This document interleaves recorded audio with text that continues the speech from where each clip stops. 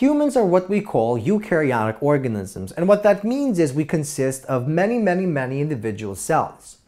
Now, for the human to actually function correctly, the individual cells must be able to work together and they must be able to communicate with one another. And on top of that, these individual cells must be able to carry out the processes at the correct time. And the question is, how does a given cell actually know to carry out a specific set of processes at a given time? So to demonstrate what I mean by that, let's imagine the following scenario, and we're going to use this scenario as we go along this lecture. So let's suppose I'm walking in the national park and I come across a bear, and that bear happens to be hungry. Now, if the bear is that size, I'm clearly not going to run away. But if the bear is a large bear, and if I panic, I'm going to run.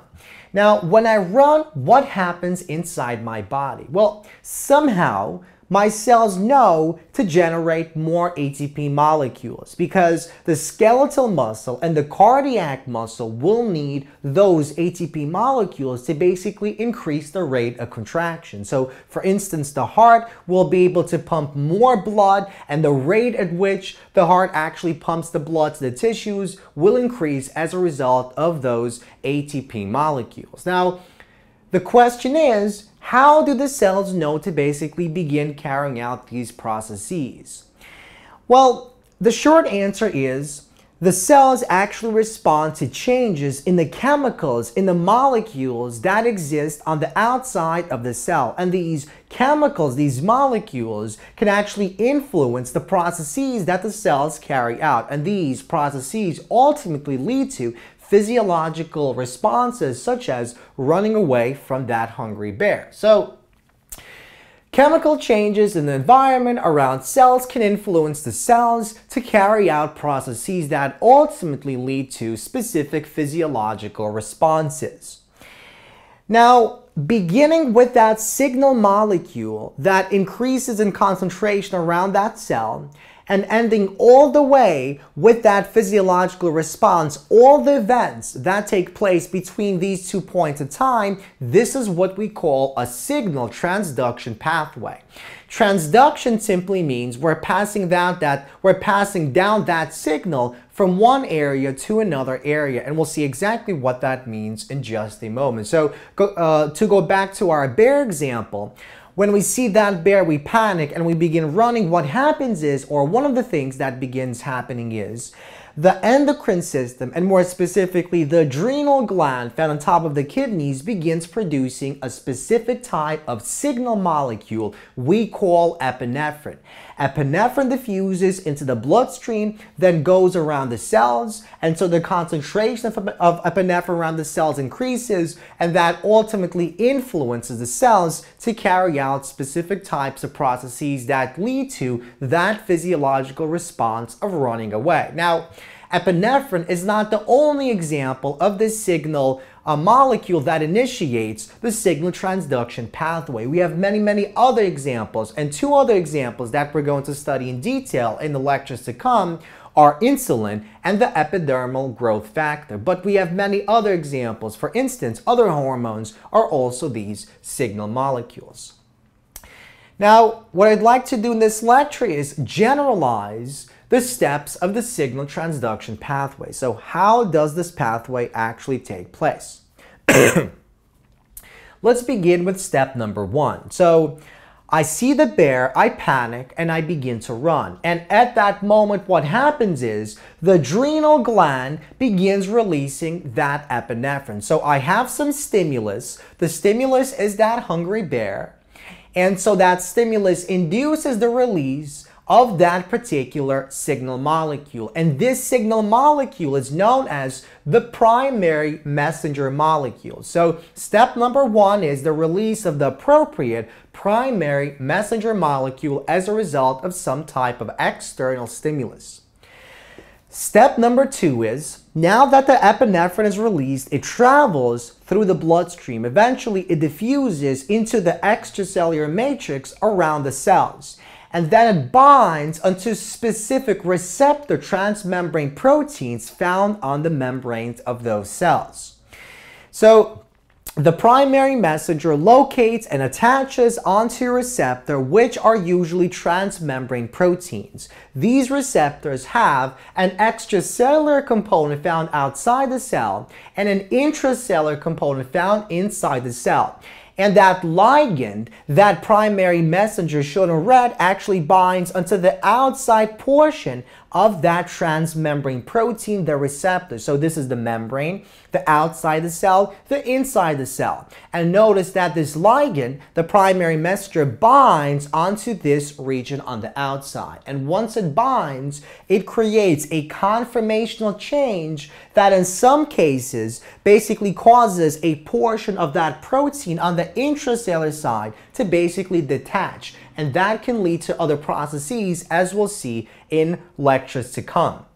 So this is basically step number 2. The formation of that receptor primary messenger or ligand complex is what we call step 2. And what happens in step 2 is that message that is stored in that primary messenger is now transduced, passed down to that cell. Now that the binding took place, the cell knows to carry out specific types of processes.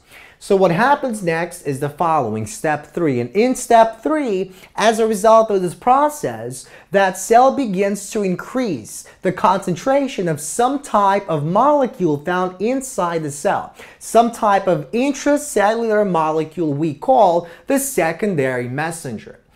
So once the information is passed down, transduced across the cell membrane, so once step 2 takes place, the cell reacts by increasing the production of some sort of intracellular molecule called a secondary messenger. So for instance, one example of a secondary messenger is cyclic adenosine monophosphate. Another example is calcium, and we have many other examples that we're going to look at. Now, the important part about step 3 is it creates an amplification of that signal. Why? And what is that? Well, normally we have a low concentration of that primary messenger. We can have as low as a single molecule that binds onto that receptor, onto that transmembrane protein.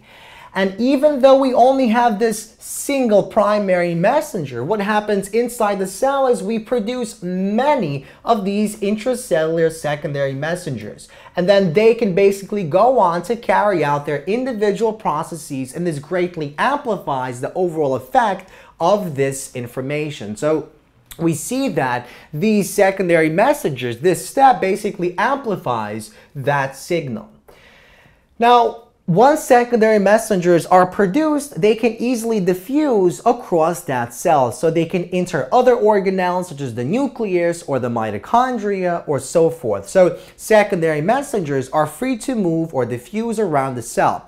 This means that they can go on and influence processes within different compartments of that cell. So once again, we can have two of the same secondary messengers go on to different places in that cell and basically influence different processes, and that could amplify the effect of that signal. Let's move on to 4. Activation, or in some cases inhibition of effectors. So what exactly is an effector? An effector is some type of molecule. It could be an enzyme, it could be a protein pump, it could be a membrane channel, or it can be some type of transcription-inducing molecule. So basically these effectors are actually themselves responsible for carrying out some type of specific process that takes place inside the body.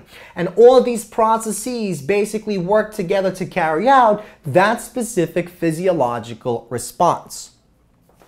So effectors are molecules that are responsible for carrying out some type of cellular process that ultimately leads to that physiological response. And effectors can be transcription-inducing molecules, enzymes, we have membrane pumps, we have membrane channels, and so forth. So for instance, when we'll discuss insulin, we'll see that what insulin does is it increases the rate at which we uptake glucose molecules into the cell. And what that does is that means it influences the cells to produce many more of these protein molecules that can actually uptake the glucose molecules. And that might involve the process of gene expression, so transcription of those proteins, the pumps that eventually are placed into the membrane of the cell to actually uptake the glucose molecules. Now, the final step in this signal transduction pathway is to actually terminate that pathway.